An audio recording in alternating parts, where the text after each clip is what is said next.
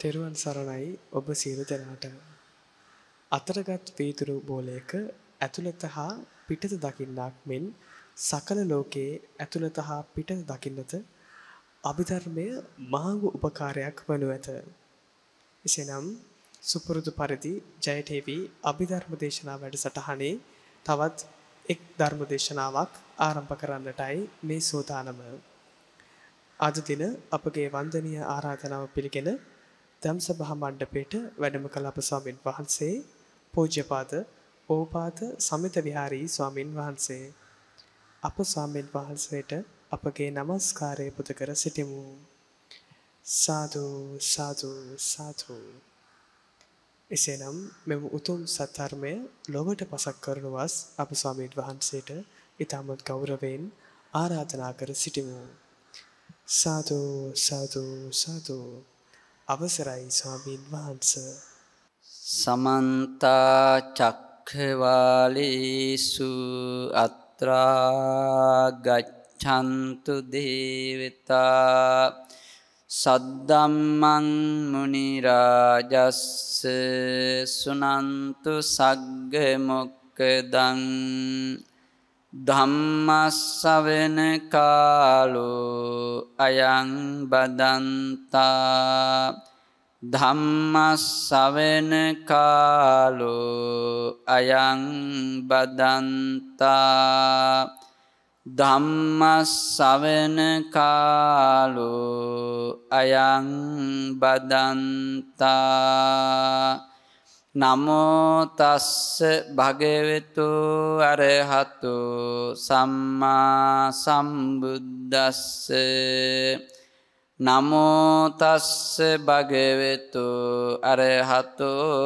සම්මා සම්බුද්දස්ස නමෝ තස්ස භගවතු අරහතු සම්මා සම්බුද්දස්ස.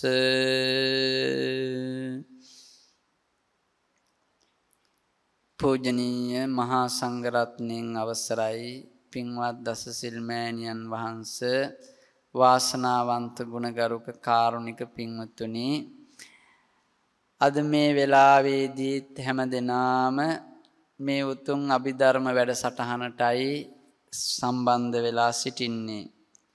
පින්වතුනි, ජීවිතේ ලබන්න තියෙන ලොකුම ලාභයක් මේ සතිය පැවැත්වීම තරම් ලෝක සත්වයාට සැපගෙන දෙන දෙයක් තවත් ඇත්තේ නැත. සිහිය වැඩිම කියන කාරණය හැම දෙයකටම මුල. සතිමත් බව. පින්වතුනි, මේ මොහොත විතරයි අපට මේ ගුණධර්ම වඩා ගන්න තියෙන්නේ. මේ මොහොත මග හැරුණොත් ආපහු කවර කාලෙක මේ උතුම් ධර්මලාභය ලැබෙයිද කියලා කියන්න බෑ. මේ ගෙවෙන වෙලාවේ අපිට පංචස්කන්ධය අනිත්‍ය දුක්ඛ අනාත්ම ත්‍රිලක්ෂණය වශයෙන් දකින්න පුරුදු වෙන්න පුළුවන්කම ලැබුණොත් ඒක ලොකු වාසනාවක්. ශරීර කෝඩුව විතරක් නෙමෙයි, ශරීර කෝඩුව තුල තියෙන විඳීම, ශරීර කෝඩුව තුල තියෙන හඳුනා ගැනීම ගතිය, ශරීර කෝඩුව තුලින් ගොඩනගන සංස්කාර ගති, සිතුවිලි, මේ ඔක්කොම දැකගෙන අනිත්‍ය දුක්ඛ අනාත්ම ත්‍රිලක්ෂණයට නංවන්න පුරුදු මනසක් කෙනෙකුට තියෙනවා නම් එයා තමයි මේ ලෝකේ වාසනාවන්තම කෙනා බවට පත් වෙන්නේ. එයා හරියට සෝතාපන්න කෙනෙක් වාගේ.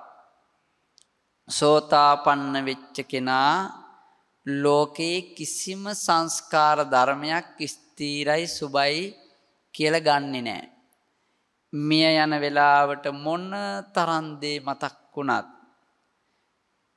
අර පුරුදු ඇති කෙනා මේ සිතත් එක්ක අනිත්‍ය දකින්න, දුක දකින්න, අනාත්ම දකින්න පුරුදු වෙච්ච කෙනාට අමුතුවෙන් වෙනම පින්සිතක් උපදවා ගන්න කියලා වෙනම වෙලාවක් වෙන්නේ නැත. ඕන නැත. එයාට දරුවෝ මතක් වුණත් එකයි, ඉඩකඩම් මතක් වුණත් එකයි, යාන වාහන මිල මුදල් වේවා, ජීවිතයට යම්කිසි ආසා සහගත බැඳීම් සහගත සිතුවිල්ලක් වේවා, ඔක්කොම ෂණයකින්ම නැති වෙනවා අනිත් පැත්තට අර සිත වැඩෙනකොට. අනිත්‍ය දුක්ඛ අනාත්ම ත්‍රිලක්ෂණය. මේ අනිත්‍ය වෙනස් වෙන හැටි දකින්න. දුක්ඛ කියන්නේ පෙළෙන හැටි දකින්න. ඒකම ස්වභාවය. දැන් වෙනස් වීම කියන්නේ අනිත්‍යයි. පෙළෙනවා කියන අර්ථයෙන් දුකයි.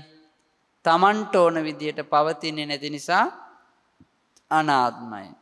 අර සමහර වරදවා ගන්න එපා. ඉච්ඡ කියන්නේ කැමැත්ත, අනිච්ච කියන්නේ කැමැති දේ නොවීම අනිත්‍යයි. ඒක නෙමෙයි. කැමැති දේ නොවීම අනිත්‍යයි කියන එකක්. යම් පිච්ඡන් නලබති තම්පි දුක්ඛං. යමක් කැමැති නම් ඒ දේ නොලැබීම දුකක්.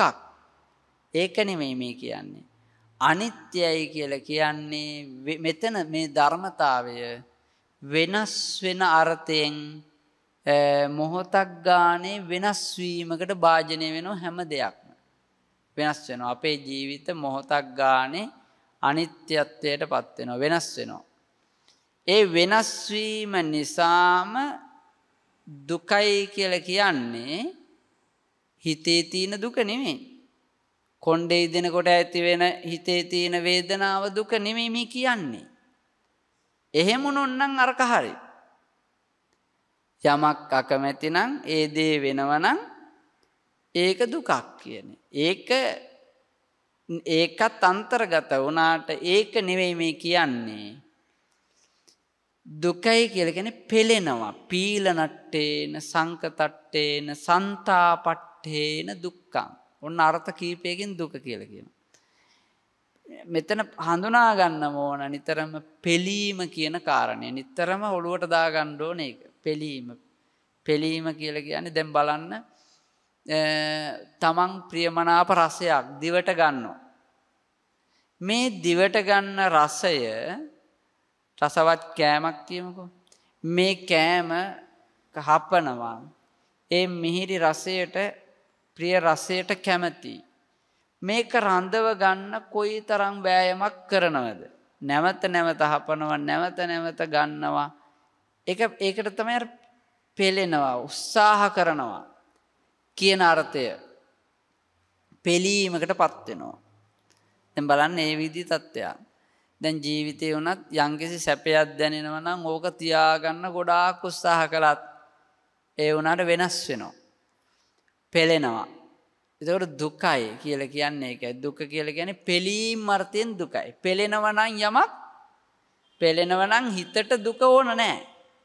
කයට දුක ඕනත් නැහැ. යම් කිසි දෙයක පෙළීමක් තියෙනවා නම් ඒක දුක්ඛ සත්‍යයක්. පැහැදිලිනේ? ඒක දුක්ඛ සත්‍යයක්. මේ ලෝකේ දුක්ඛ සත්‍යයක්. ඕනම දෙයක පෙළීමක් තියෙනවා නම් ඒක දුකක්.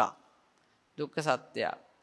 ඊළඟට තමයි අනාත්මයි. Tamanට ඕන විදිහට පවතින්නේ. මෙන්න මේ තුන අවබෝධ කරගන්න තමයි, දකින්න තමයි අපි මේ හැම වෑයමක්ම දරන්නේ. මේ කරුණු ඉගෙන ගන්න වෙන මොහොකටවත් නෙමෙයි. මේ නිකම් මතක තියාගෙන ගොඩාක් දේවල් ඔළුවේ දමාගෙන මෙනෙහි කරන්න නෙමෙයි.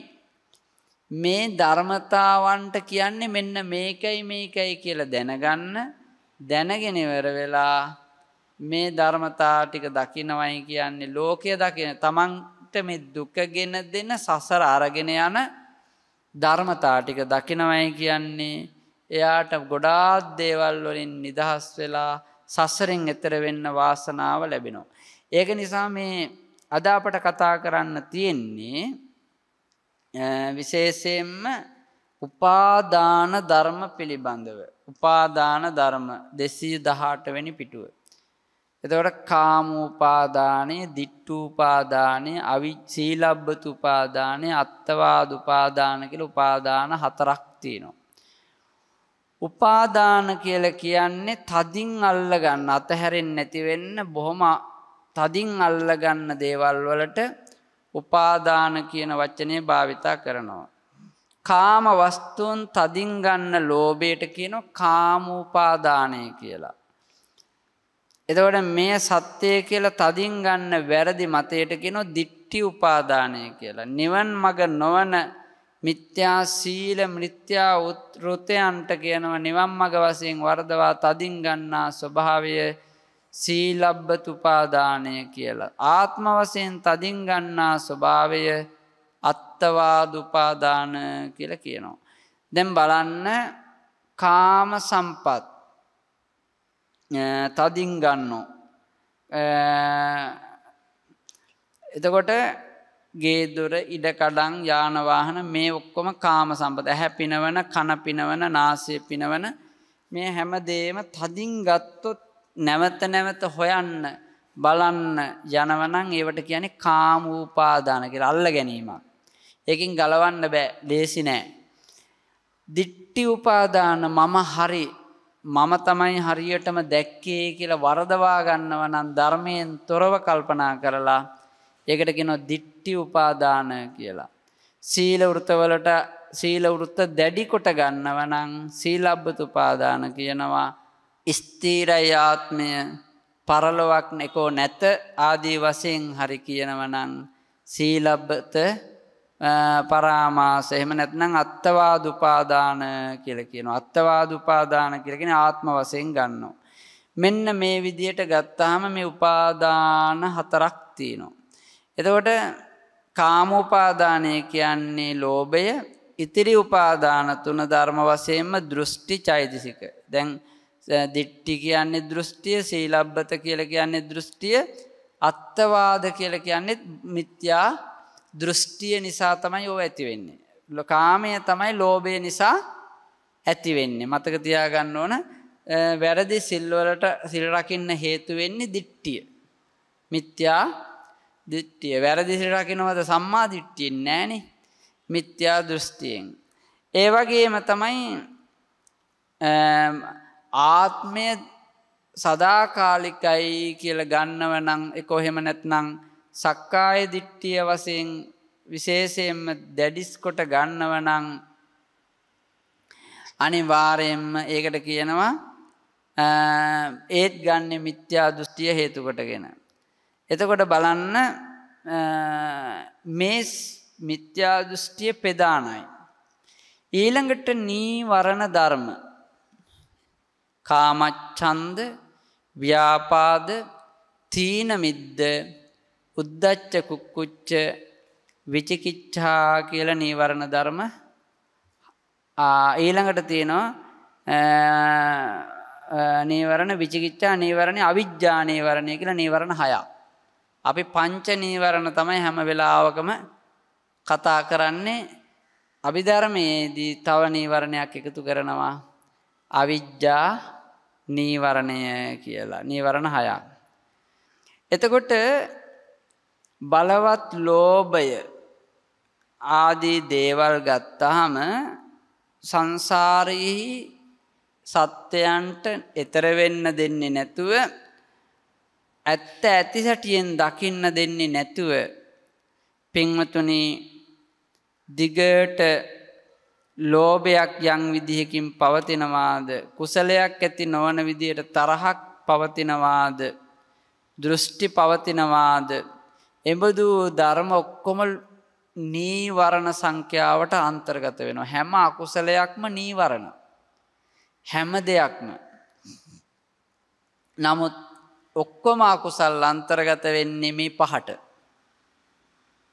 කාමච්ඡන්ද නීවරණ, ව්‍යාපාද, තීන මිද්ද, උද්ධච්ච කුක්කුච්ච නීවරණ, විචිකිච්ඡා නීවරණ, අවිජ්ජා නීවරණ කියලා මේ ටිකට අන්තර්ගත වෙනවා හැම අකුසලයක්ම.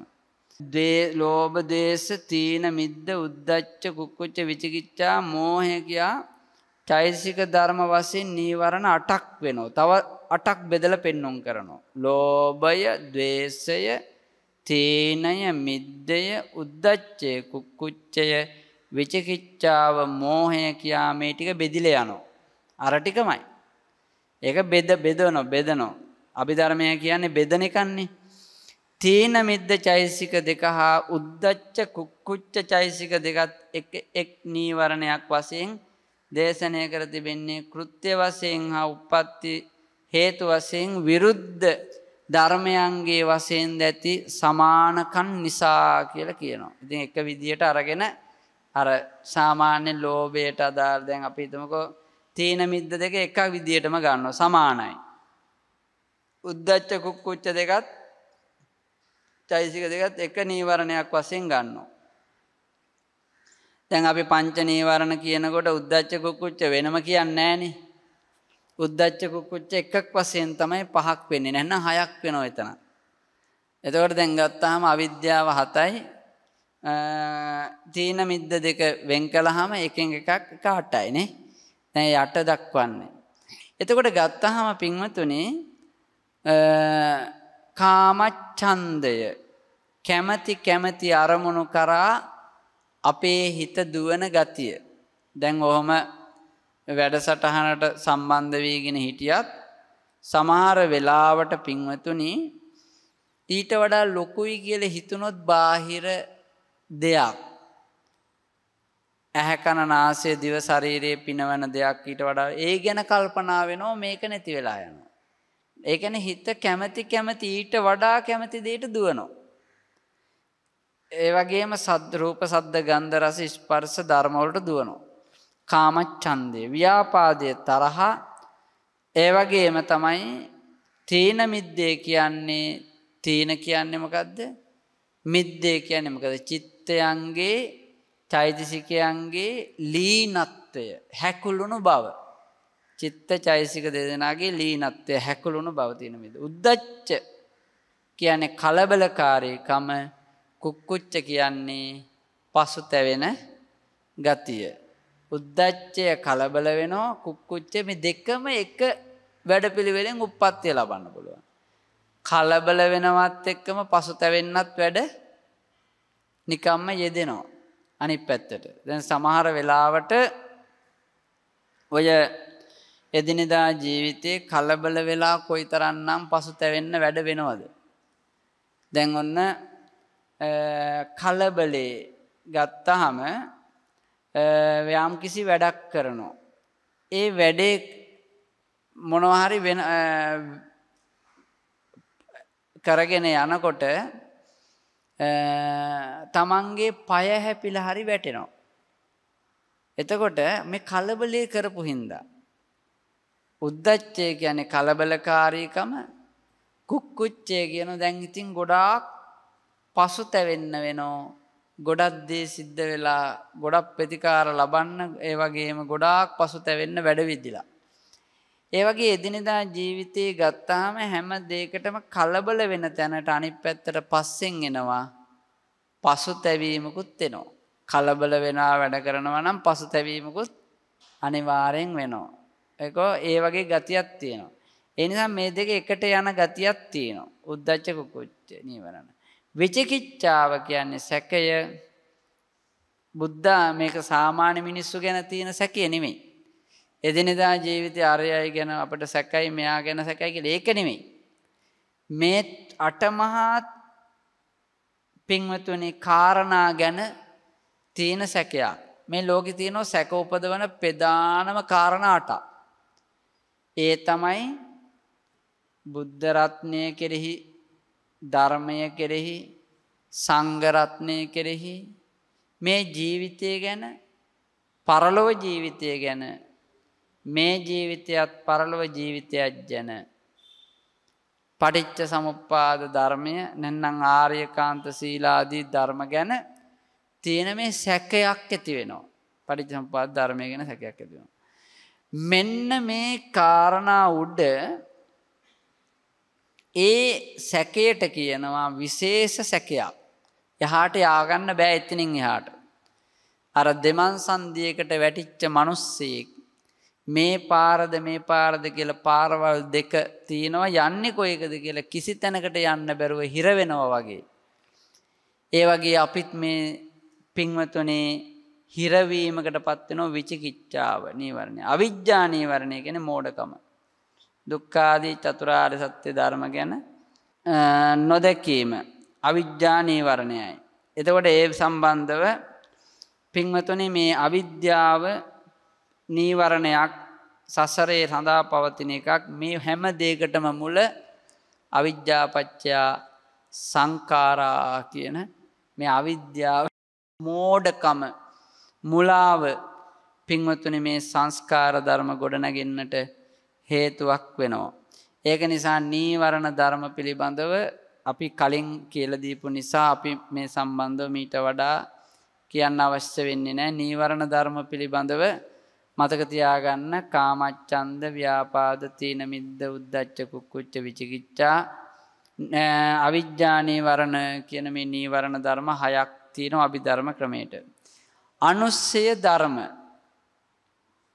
කාමරාගානුසය, භවරාගානුසය, පටිඝානුසය, මානානුසය, දිට්ඨානුසය, විචිකිච්ඡානුසය, අවිජ්ජානුස්සවය කියා අනුසය ධර්ම 7ක් ඒ විදියට තියෙනවා. අනුසය 7ක්.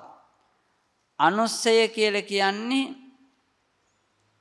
සත්ත්වසන්තානී යටපත් වෙලා පවතින නිදාගෙන ඉන්නා වාගේ යට වෙලා තියෙන කෙලෙස් ධර්ම අනුස්සය වශයෙන් පවතිනවා. දැන් මේ නිදාගෙන ඉන්නා වගේ මේවා ඇතුලේ තියෙන්නේ. දැන් අපිට මේ වෙලාවේ තරහ තියනවද? නැහැ. හැබැයි තරහ යන ගතිය අපේ ඇතුලේ යට වෙලා නිදාගෙන ඉන්නවා. ලෝභය මේ වෙලාවේ නැහැ. ඒකට අහු වෙන්න ඕන ගොදුරක්. එතකොට ඒ වෙලාවට නැගී සිටිනවා. ඒ වගේම තමයි මේ අනිත් කෙලෙස් ධර්මත්. එතකොට ගත්තාම මේ ලෝකයේහි පින්වතුනි අනුස්සය ධර්ම 7ක් තියෙනවා. ඒ 7 දැන් ඔය බලන්න අපි තදංග, විස්කම්බන, සමුච්ඡේද, පටිපස්සද්දී කියලා 4කදී අපි කෙලෙස් යට කරනවා මේ පින් කර කර. තදංග කියලා කියන්නේ මේ වගේ දැන් බණ අහනකොට කෙලෙස් යට වෙනවා. දන් දෙනකොට කෙලෙස් යට වෙනවා. තදංග ඒ වෙලාවට. විස්කම්බන ධ්‍යාන වඩනකොට ගොඩාක් වෙලා යනකම් කෙලෙස් යට වෙනවා. විස්කම්බන කියලා කියනවා. සමුච්ඡේද කියලා කියනවා මාර්ගඵල වලින් කෙලෙස් සම්පූර්ණ නැති වෙනවා. පටිපස්සද්දි කියලා කියනවා කෙලෙස් නිවුණා වූ රහතන් වහන්සේගේ සංසිඳීම. ගින්න නිව්වට ගිනි අඟුරු වල රස්නිය තාම තියෙනවා. ඒ රස්නෙත් නිවිච්ච තැන තමයි පටිපස්සද්දී කියලා කියන්නේ. අන්න ඒ වගේ ගති පැවතුම් තියෙනවා. ඉතින් ඒ නම් පින්වතුනි මේ අනුස්සය අවස්ථාව, පරිඋට්ටාන අවස්ථාව, වීතික්‍රමන අවස්ථාව කියලා කාමරාගාදීන්ගේ අවස්ථා 3ක් තියෙනවා. අනුස්සය අවස්ථාව කියන්නේ නිදාගෙන ඉන්න අවස්ථාව. පරිඋට්ටාන අවස්ථාව කියන්නේ නැගී සිටින අවස්ථාව. හරියට කාමයට නැගී සිටිනවා, ලෝභයට නැගී සිටිනවා, ඒ වෙලාවට නැගී සිටිනවා. වීතික්‍රමන අවස්ථාව කියන්නේ ක්‍රියාත්මක කරන්න යෑම. දැන් ඔය සාමාන්‍යයෙන් ගත්තාම එදිනෙදා ජීවිතයේ යම් යම් දේවල් හිතට ආවට ක්‍රියාත්මක කරන්න යනවනම් තමයි මේ ප්‍රශ්නේ තියෙන්නේ. ඒකට කියන්නේ වීතික්‍රමණය කියලා.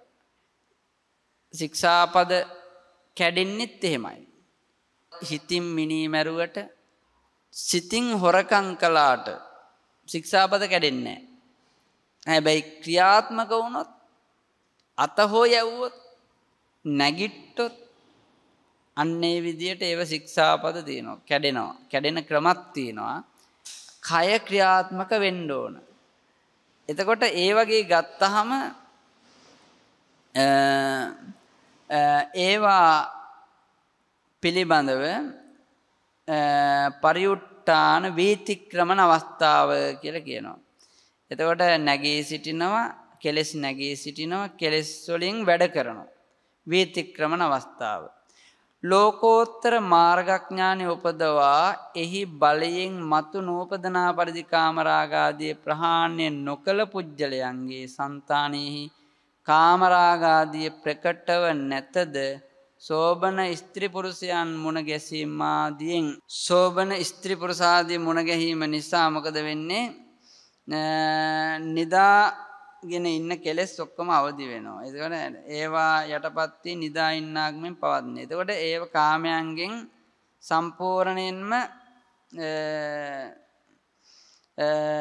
ඈත්ව වනගත වී ධ්‍යාන උපදවාගෙන සිටින මහා තවුසන්ටද සමහර අරමුණු මුණ ගැසීම නිසා කාමරාගය ඇති වෙලා ඒ ධ්‍යානීන් පිරිහීමට පත් වෙලා තියෙනවා කියලා කියනවා.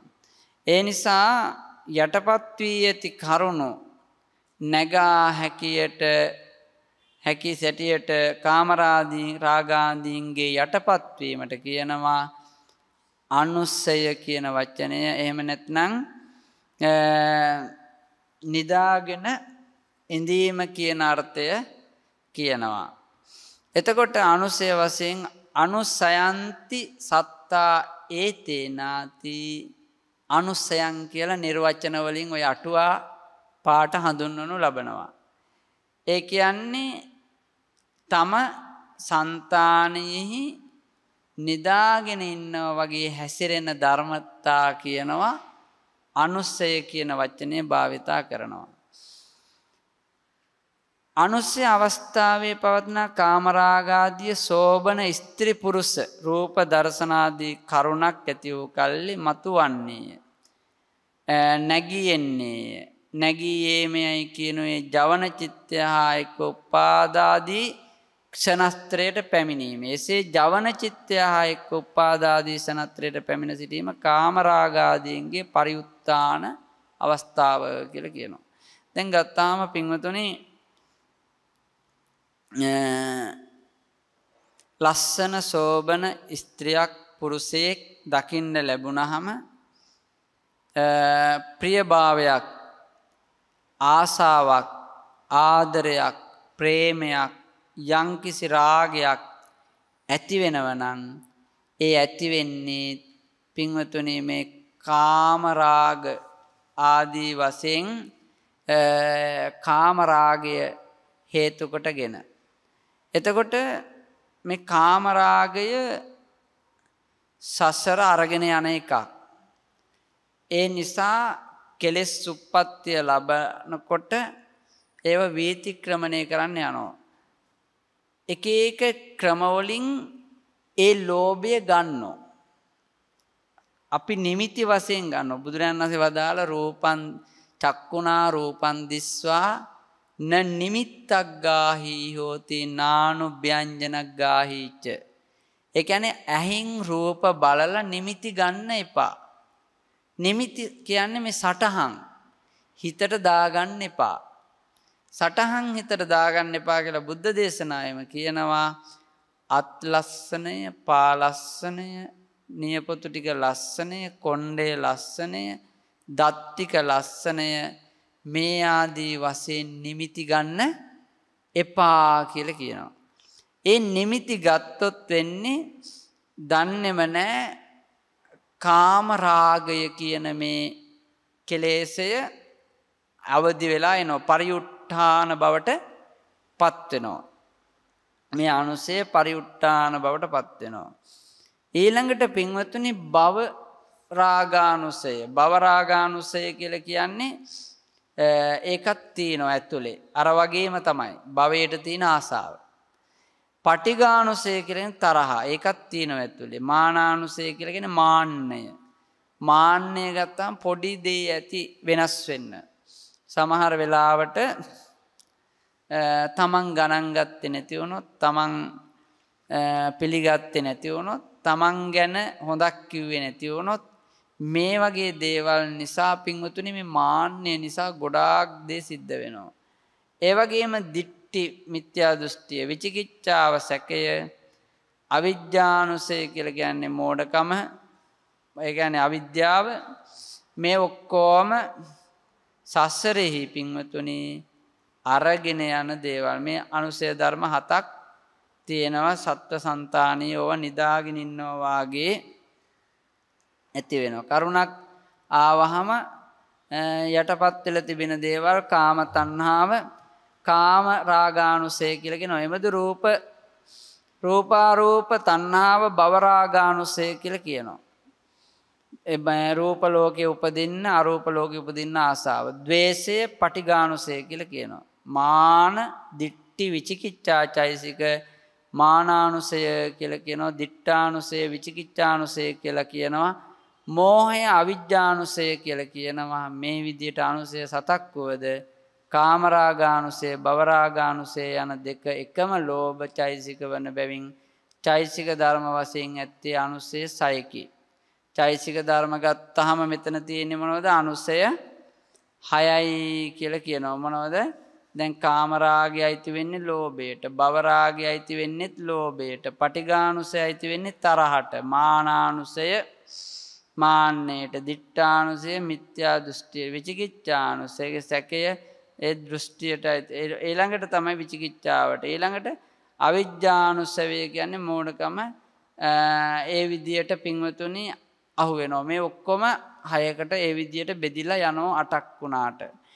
එතකොට අනුසය අවස්ථා 7ක් වුණාට 6කට ඒ විදියට බෙදිලා යනවා. ඊළඟට තමයි අනුසය අවස්ථාවේ පවත්න කාමරාගාදී සෝබන ස්ත්‍රී පුරුෂ රූප දර්ශන ආදී කරුණක් ඇති වුණාම නැගී සිටිනවා කියලා ඒ විදිහට විස්තරය කියනවා. ඊළඟට සමහර වෙලාවට නැග ආවා වූ කාමරාගාදී එපමණින්ම සංසිඳී යන්නේය. සමහර විටක ඒවා එපමණකින් සංසිඳී නොගොස් කාය වාග් ద్వාරයන්ට පැමිණ ක්‍රියාවෙහි යෙදෙන්නට වන්නේය. නැගී සිටියා වූ කාමරාගාදී අනුව වරද කිරීම කාමරාගාදී ක්‍රියාකාරීත්වයට පැමිණීමය. දැන් ඒවා ස්වාභාවිකව මේවා අනුසය වශයෙන් හිතේ තියෙන කාගෙත්. හැබැයි තිබුණට ඒක වීතික්‍රමණය වෙන්න තමන් වැඩ කරන්නේ නැත. ඒ විදිහට කටයුතු කරනව නම් පින්වතුනි ඒ කෙනා කෙලෙස් වලට ග්‍රහණයට අහු වෙච්ච කෙනෙක්. ඉතින් හොඳ අවබෝධයකින් එයා කටයුතු කරනවා. ජීවිත අවබෝධයකින් කටයුතු කරනවා. ඉතින් අහු වෙන්නේ නැහැ. අර තේලපත්ත ජාතකය බුදුරජාණන් වහන්සේ දේශනා කළේ මං කියලා දීලා තියෙනවා.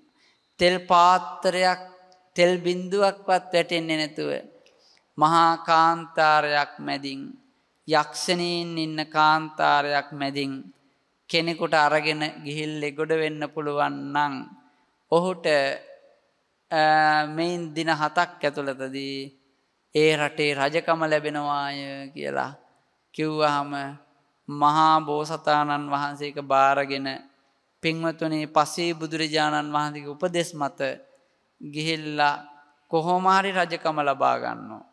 ඒ වාගේ තමයි මේ ලෝකයේ කෙනෙකු වීරියවන්තව කටයුතු කරලා අර අනුසය ධර්මයන්ට අවදි වෙන්න ඉඩ දෙන්නේ නැතුව හිත රැකගෙන කොහොම හරි නිර්වාණ සම්පත්තියට පැමිණිලා මේ දුකෙන් එතර වෙන්න වැඩ කටයුතු කරනවා. මේ කුණු වෙන දිරණ ඒ වගේම දුගඳ හමන අනිත්‍ය වූ පංචස්කන්ධයක් අපි දරාගෙන මේ නටන නැටිල්ල తాවකාලික රූකඩ නැටිල්ල පින්වතුනි කොයිතරම් පොඩි කාලයකටද මෙන්න මේක තේරුම් අරගෙන මෙතරම් පිළිකුල් වූ ජීවිතයක් නේද අපි ගෙවන්නේ කියලා මේක වඩාගෙන මේකින් ගැලවිලා යන්න වැඩ කටයුතු කිරීම තමයි ඕන වෙන්නේ. ඒ නිසා සසර පවත්තන සංසාරයේ අරගෙන යන තව තියෙනවා පින්වතුනි සංයෝජන ධර්ම 10ක්. දස සංයෝජන කියලා නිතරම එය ගැන කතා කරනවා. එතකොට කාමරාග සංයෝජනය, රූපරාග සංයෝජනය, අරූපරාග සංයෝජනය, පටිඝ සංයෝජනය, මාන සංයෝජනය, දිට්ඨි සංයෝජනය, සීලබ්බත පරාමාස සංයෝජනය, විචිකිච්ඡා සංයෝජනය, උද්ධච්ච සංයෝජනය, අවිජ්ජා සංයෝජනය කියලා ওই විදියට සංයෝජන සෞත්‍රාන්ත්‍රික ක්‍රමයෙන් සංයෝජන 10යි. ඒ කියන්නේ සූත්‍රාන්ත ක්‍රමයෙන් සංයෝජන 10ක් දක්වනවා. ඒක අභිධර්ම ක්‍රමයෙන් මේ විදියට සංයෝජන 10 දක්වනවා. ඒව මන්ත්‍රගත කාමරාග සංයෝජනය, භවරාග සංයෝජනය, ඒ වගේම පටිඝ සංයෝජනය, මාන සංයෝජනය, දිට්ඨි සංයෝජනය, සීලබ්බත පරාමාස සංයෝජනය, විචිකිච්ඡා සංයෝජනය, ඉස්සා සංයෝජනය, මච්චරිය සංයෝජනය, අවිජ්ජා සංයෝජනය කියලා අභිධර්ම ක්‍රමයෙන් සංයෝජන 10යි. කාමරාග, පටිඝ, ඒ වගේම රූපරාග, අරූපරාග, මාන, උද්ධච්ච, අවිජ්ජා මේ ඔක්කොම සංයෝජන. ඕවා අපෝ බෙදෙනවා ටිකෙන් ටික සසරේ දුකින් මිදෙන්නට නොදී සත්‍යයන් සංසාරෙහි බැඳ තබන රහන් වැනි වන බැවින් කාමරාගාදී ධර්මයෝ සංයෝජන කියන වචනේ භාවිතා කරනවා. ආශ්‍රවාදී භව නාමයෙන් දැක්වූ රූපාරූප තණ්හා දෙක මෙහි රූප රාග සංයෝජනය. දැන් බලන්න සසර පවත්වන්න දස සංයෝජන ධර්ම වල තියෙනවා සක්කාය දිට්ඨි, විචිකිච්ඡාව, සීලබ්බත පරාමාස, කාමරාග, පටිඝ, රූපරාග, අරූපරාග, මාන, උද්ධච්ච, අවිජ්ජා කියලා දස සංයෝජන ධර්ම තව ක්‍රමයකින් දක්වනවා. එතකොට පින්වතුනි මේවා ඒ මාර්ගඵලවලදී සක්කාය දිට්ඨිය, විචිකිච්ඡාව, සීලබ්බත පරාමාස මේ ඔක්කොම නැති වෙනවා සෝවාන් වෙනකොට. සෝතාපන්න වෙනකොට නැති වෙනවා. සකදාගාමී වෙනකොට තරහත් රාගයත් දෙක තුනී බවට පත් වෙනවා. තුනී කියන්නේ අඩුවෙන් ඉපදෙන ගානට පත් වෙනවා. කලාතුරකින්වත් උපදින්නේ නැති ගානට. අනාගාමී වෙනකොට පින්වතුනි මේ දෙක සම්පූර්ණයෙන් නැති වෙනවා. කාමරාග, පටිඝ. රූපරාග, අරූපරාග, මාන, උද්ධච්ච, අවිජ්ජා කියන මේ පහ රහත් වෙනකොට නැති වෙනවා. ඒ විදිහට මේ සංයෝජන සසරෙහි යොදවන ධර්ම හඳුන්වනු ලබනවා. ඊළඟට කිලේශ කියලා තියෙන දෙයක්. තව ලෝභ, ද්වේෂ, මෝහ, මාන, දිට්ඨි, විචිකිච්ඡාව, තීන, උද්ධච්ච, අහිරික, අනුත්තප්ප කියා ක්ලේශ 10ක් තියෙනවා. මේ 10 හේතු කොටගෙන සත්ව సంతානය දවන තවන ධර්මය බවට පත් වෙනවා. මේ ක්ලේශ කියන්නේ කෙලෙසනෝ, පුච්චනෝ එඹදු ධර්ම යන අර්ථයෙන්. මේ ධර්මයන් ඇත්තට චෛසික පරිච්ඡේදයේදී අපි ඒව කියලා දීලා තියෙනවා. ඒව සාමාන්‍යයෙන් මේ කෙලෙස් ධර්ම පිළිබඳ එතෙන්දී අපි චෛසික ඒව ගැන විස්තර කරන්න දෙයක් නෙවෙයි. ලෝභය ගැන කියලා තියෙනවා, ද්වේෂය ගැන කියලා තියෙනවා, මෝහය, මානය, දිට්ඨිය ඕවා ගැන කියලා තියෙනවා. කෙලෙස් 1510ක් 1500ක් තියෙනවා. 500 ගණන් ගන්න ක්‍රමය කොහොමද ගණන් ගන්නේ? මේ සෙස්සියල් ආරම්මන විජානන ලක්ෂණයන්ගෙන් සමාන බැවින් එක් ධර්මයක් වශයෙන් ගණන් ගන්නවා. ඔක හිත ඔක්කොම මොකක් වශයෙන්ද ගණන් ගන්නේ? අරමුණු දැනගන්න අර්ථයෙන්. සිත් 89ම අරමුණු දැනගන්න අර්ථයෙන් එකක් වශයෙන් ගණන් ගන්නු ලබනවා. එතකොට සිතය චෛතසික දෙපනසේ යන මේ ධර්ම රාශියට නාම ධර්ම දෙපනසයයි කියනු ලැබේ. එනම් මතක තියාගන්න හිතත් චෛතසික 52ත් එකතු වුණාම 53යිනේ. මේ 53ට කියන්නේ මොන ධර්ම කියලාද? නාම ධර්ම දෙපනසය. නාම කියලා කියන්නේ මොනවද? නාම රූප කිව්වොත් සිතත් අදාළ වෙනෝනේ. එතකොට නාම ධර්ම, රූප ධර්ම කියලා නාම රූප ගත්තොත් අර චෛසික 52යි හිතයිත් එක්ක නාම ඊළඟට රූප 28 රූප. එතකොට දැන් මෙතෙන්දී චෛසික දෙපනසේ යන මේ ධර්ම චිතත් එක්ක මේ ධර්ම තෙපනසේ කියනවා. නාම ධර්ම තෙපනසේ නිස්පන්න රූප 18ය ලක්ෂණ රූප 4ය යන මේ ධර්ම 570 ආධ්‍යාත්මික බාහිර වශයෙන් ද්විගුණ කළ කල්ලි 150ක් වෙනවා. දැන් ඔන්න අර 53යි ඊළඟට නිස්පන්න රූප 18යි. අපි මුලින් කිව්වා නිස්පන්න රූප කියලා කියන්නේ මොනවද? අපි රූප කාණ්ඩෙදි කිව්වා භූත රූප ටිකනේ. ප්‍රසාද රූප ටික. භාව රූප ටික. ජීවිත රූපය. මේ කියන 18 පඨවි ආපෝ තේජෝ වායෝ වන්න ගන්ධ රස ඕජා භූත මේ කියන්නේ පඨවි භූත කියලා කියන්නේ පඨවි ආපෝ තේජෝ වායෝ. ප්‍රසාද කියලා කියන්නේ චක්කු සෝත ගාන જીවහා කාය. පහයි 9යි. ඊළඟට විෂය රූප සද්ද ගන්ධ රස පොට්ටබ්බ. ඒ කියන්නේ මේ එතකොට එතන 5යි. එතකොට 10යි අතන 4යි 14යි. භූතප්‍රසාද විෂය භාව. ඊළඟට භාව රූප 2යි. එතකොට 16යි. ඊළඟට හෘදේ වස්තුවයි.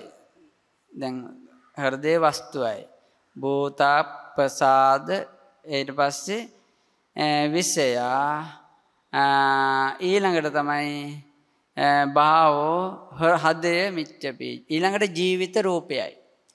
හෘදේ වස්තු රූපයයි ජීවිත රූපයයි. මේ කියනට නිස්පන්න රූප කියලා වචනේ භාවිතා කරනවා. නිස්පන්න රූප. එතකොට ඒ ටික ඒ නිස්පන්න රූප 18යි. එතකොට අර 53ට 18ක් එකතු කරනවා. ලක්ෂණ රූප 4යි. ලක්ෂණ කියන්නේ උපචය සන්තති ජරතා අනිච්චතා කියන 4. මේ ධර්ම 75ට කියන ආධ්‍යාත්මික රූප කියලා කියනවා.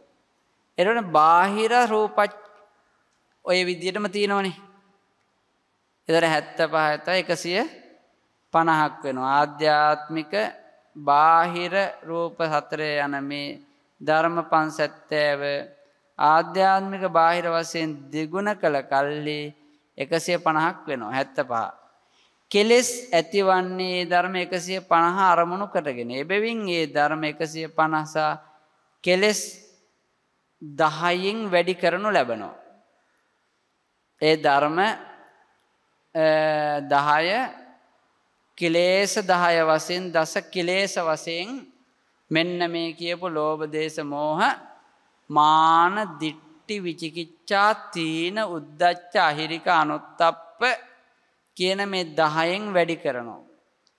එතකොට 100 මේ ටික වැඩි කළාට පස්සේ 150 අරමුණු කොට ඒ නිසා මේ ධර්ම 150 කෙලස් 10න් වැඩි කරනු ලැබේ. එසේ කළ කල්ලි මොකද වෙන්නේ? 1500ක් වේ. එයට කෙලස් 1500යි කියනු ලැබේ. එතකොට අර මුල් 10ත් එකතු කළොත් අර කෙලස් 10 1500 10ක් තියෙනවා. තව ඔන්න ඔය 1510ට හැම සිතක්ම ඒ කියන්නේ අකුසල ඒ කෙලස් සහගත හැම සිතක්ම ඔයින් 10න් 1510න් තමයි හටගන්නේ. අන්න ඒ විදියට බෙදිලා යනවා ප්‍රභේද වශයෙන්. ඒ නිසා මේ විදියට ගත්තාම අද අපේ කාලේ ඉක්මලා ගියා. මෙතකින් රැස් කරගත් උතුම් පින හැම දිනාටම සුවසේම චතුරාර්ය සත්‍ය ධර්මය අවබෝධයේ පිණිසම හේතු වාසනාම වේවා කියලා ආශිර්වාද ප්‍රාර්ථනය සිද්ධ කරනවා. මේ රැස් කරගත් උතුම් පින් බලය විශේෂයෙන්ම අද මේ උතුම් පින්කම වෙනුවෙන් පැමිණ සම්බන්ධ වෙන මේ හැම දිනාටමත් උදව් උපකාර කළ හැමෝටමත් අතිපූජනීය උඩුදුම්බර කාශ්‍යප ස්වාමීන්ද්‍රයන් වහන්සේට මහා සංඝරුවනට පින්වත් හැම දෙනාටම මේ පින් බලයෙන් නිදුක් නිරෝගී සුව දිගාසිරි සම්පන්නිය ලැබේවා. සියලු අපලෝපද්‍රව දුරු වේවා. කර්ම නවග්‍රහ දෝෂ දුරු වේවා. අකුසල විපාක වාර දුක්ඛඳුරු දුරු වේවා. අවිදුවඳුරු දුරු වේවා. පෙරපින් මතු වේවා. චිතන බදන සියලු පැතුමන් ඉෂ්ට සිද්ධ වේවා. ගුණ නුවණින්ද යසීසුරෙන්ද භව භෝග සම්පතින්ද වැඩේවා. කාය චිත්ත පීඩාවක් කිසිවිටකවත් නොම වේවා. කායික මානසික සැනසෙල්ලම ලැබේවා. සතර සතිපට්ඨානාදී බෝධිපාක්ෂික ධර්ම දියුණු වේවා. නිති පන්සිල් රකින පොහොය අටසිල් රකින සිව්බඹ විහරණ දියුණු කරන සතර සංග්‍රහ වස්තු වලින් ජනප්‍රිය වන ජීවිත පෙළක් ගත කරගන්න වාසනාව ලැබේවා. ඒ වගේම නමින් මිය පරලොව ගිය සියලුම ඥාතීන්ටත් සියලු දෙවියන්ටත් මේ පින් අත් වේවා අනුමෝදන් වෙත්වා. යේයත්ෝ සැපෙන් සැපයටපත් වෙත්වා. අවසාන වශයෙන් හැම දිනාටම අනන්ත බුදුපසේ බුදුමහරහතන් වහන්සේලා නිවි සැනසී වදාළ අමා නිවන සුවසේම අවබෝධ වේවා. ආකාසට්ටා ච බුම්මට්ටා දේවා නාග මහිද්దికා පුඤ්ඤන්තං අනුමෝදිත්වා චිරන් රක්칸තු ශාසනං චිරං රක්칸තු දේශනං චිරං රක්칸තු ත්වං සදාති. අභිවාදන සීලිස්ස නිච්ඡං වද්දා පචායිනෝ චත්තාරෝ ධම්මා වඩ්ඩಂತಿ ආයුවන්නෝ සුඛං බලං ආයුරාෝග්‍ය සම්පatti සග්ග සම්පatti මේවච අතෝ නිබ්බාන සම්පatti ඉමිනාතේ සමිජ්ජතු. සෑම දිනාටම තෙරුවන් සරණයි. සාදු සාදු සාදු. සුපින්වතුනි, අද දින මෙම උතුම් ධර්ම දේශනාව සිදු කළ අප ස්වාමීන් වහන්සේට නිදුක් නිරෝගී චිරජීවනයේ ලැබේවායි අප එක්සිත ප්‍රාර්ථනා කර සිටිමු. ප්‍රාර්ථනාවක් වශයෙන් අප සාදුකාරයක් පවත්වමු. සාදු සාදු සාදු. එසේනම් අද දිනට නියමිත අභිධර්ම දේශනා වැඩසටහන මෙලෙසින් නිමවට පත්වනවා. ඔබ සියලු දෙනාට සම්මා සම්බුදු සරණයි.